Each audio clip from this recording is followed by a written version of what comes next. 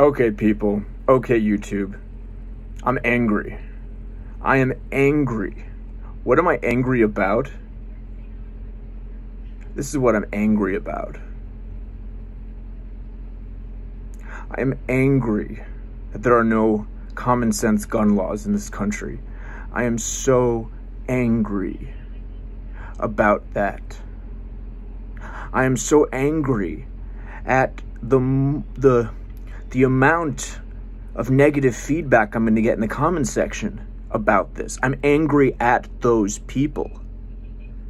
I am angry at the NRA.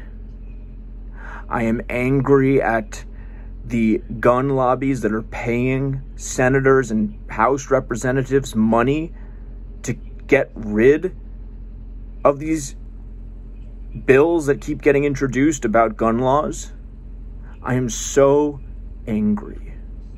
And I don't know what it's going to take.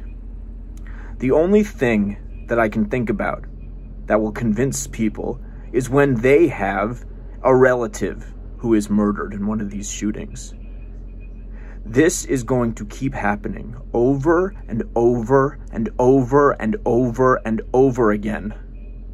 And I'm going to tell you why I have more of an anger about this than maybe the common American who also believes things that I believe. When I was a kid, I had incidents with a couple of friends that were horrible, awful. I wouldn't wish these things that happened to me onto my worst enemy. However, that being said, what I've come to realize is that I don't know if it was these friends and what they did, or I don't know if it was just me, and that somebody else in my situation might not have reacted in the same way that I did. I don't know. But what I felt at a very young age was I had two directions my mind could go down to deal with these feelings. Direction A is the direction I went down, which has resulted in severe depression and anxiety for most of my life. Option B was to go the opposite way. Option B would have turned me into the kid who would kill pets in the backyard. The kind of kid who would wet his bed. The kind of kid that has no respect for anything except for himself. The kind of kid who possibly, likely, would have turned into one of these shooters. Because of this, I have a deeper understanding psychologically of these people. These crazy lunatics are never going to stop. They're going to keep going, and they're going to keep going, and the spree murders that they go on will kill more people and more people and more people. There's going to be spree killings where people kill 100 people someday. And I am so angry that the United States, the lawmakers, have not fixed this. And I am angry at all of you who have the opposite opinion. The future murders are on your hands because, and like I said, my deeper understanding, these people are as close to being out of control as you can possibly be without actually being out of control. Because nobody makes them go off and buy guns. And no, of course not. They still have a little bit of free will, but it's that much. It is that much. If our country does not enact these laws, the murders will keep happening. And speaking about common sense, what is common sense is that the countries that have the common sense gun laws, like England, for example, where the police don't even carry guns, there are far less murders. Far less murders and killings and spree shootings. That is not to say that other countries have not had this. There was a terrible spree shooter in one of the, either Finland, Sweden, or one of those countries. You can look it up. It was a horrific shooting. But it was one shooting. There was a shooting in New Zealand a few years ago, but it was one shooting, and it made the news because of how rare the shootings are there. It is completely insane and psychotic that we have not enacted these laws now, immediately. I'm going to go to the Second Amendment now. The Second Amendment to the Constitution, if you look at it from a purely common sense angle, the main reason for it was that back then, the armies were not strong enough, and the need for a well-organized militia, therefore, was stronger. People had to be a lot more every man for himself, which is not to say that's not how people should think now. They should. But the point is, we have an army. We have the most powerful army in the world. People do not have to be the ones. Ordinary citizens do not have to be the ones that are almost like their own army because of how strong our military is now. Also, have you ever seen a weapon from the late 1700s? The most powerful weapon back then was a musket that could shoot maybe 2 bullets before you had to take another 3 minutes to clean the thing and reload it. If you had showed our founding fathers an automatic rifle, like an AK-47, their entire reality would have been blown. And I guarantee you,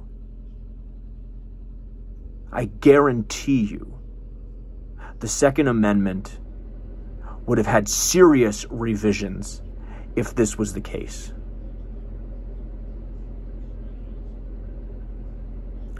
This is the first thing that I am angry about. The second thing that I am angry, really angry about, and this is coming from somebody who had cancer, is the fact that we have health insurance, the whole medical system, how medicine has become, and doctors, not doctors, excuse me, the whole medical industry is like a giant advertisement.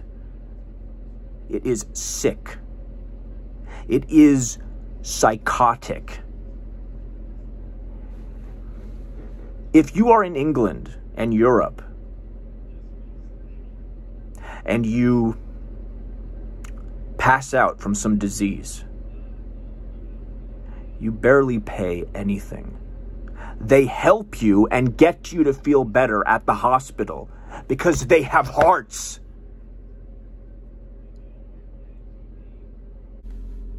How healthcare in America is privatized. It's purely a business. Now, I got very lucky when I had cancer, in that my cancer was so rare. And when I say rare, I mean only 400 people around have ever had it, that there was a study on it at the National Institute of Health in Bethesda, Maryland, and therefore, as part of the study, I got all of my chemotherapy for free. which would have been around $200,000. If I had not been part of this study, that money would have been on my hands. And that is sick.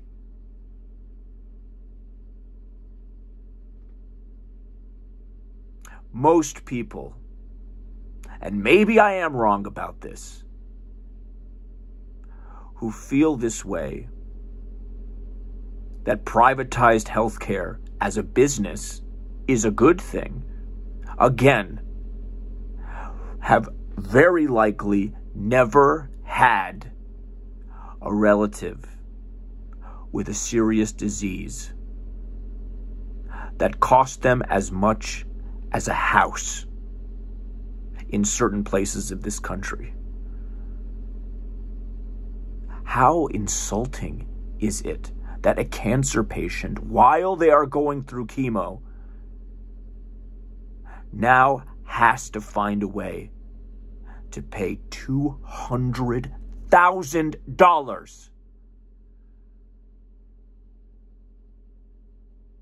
Congratulations, you got a disease, and now you have to pay us forever. If you do not have a job where you can pay that easily.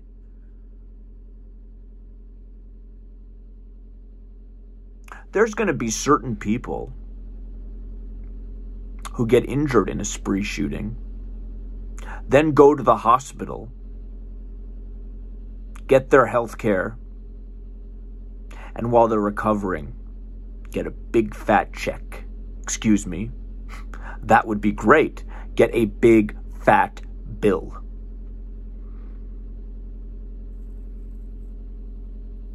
Do you want to see something sick? Look at this.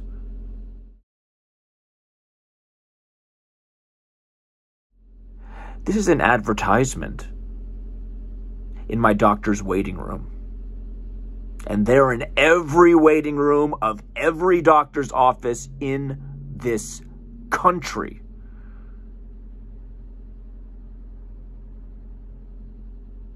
The land of the free, the home of the brave. Only if free means you have to pay $200,000 for health care. And only brave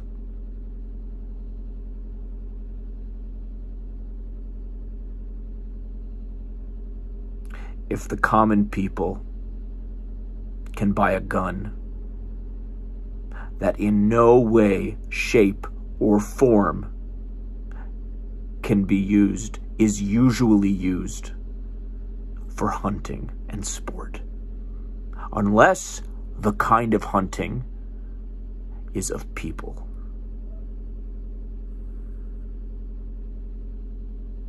I very likely am going to take a trip to Europe or to India. And let me tell you something. In the past, when I've been fortunate enough to travel to these countries, as soon as I get off the plane,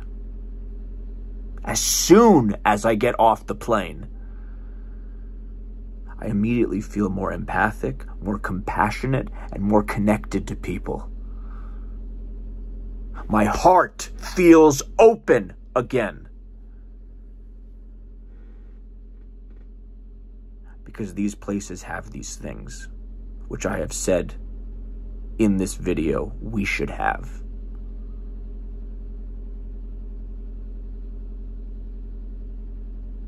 So this is the end of this. I'm going to get so much backlash in the comments section, and I don't give a shit.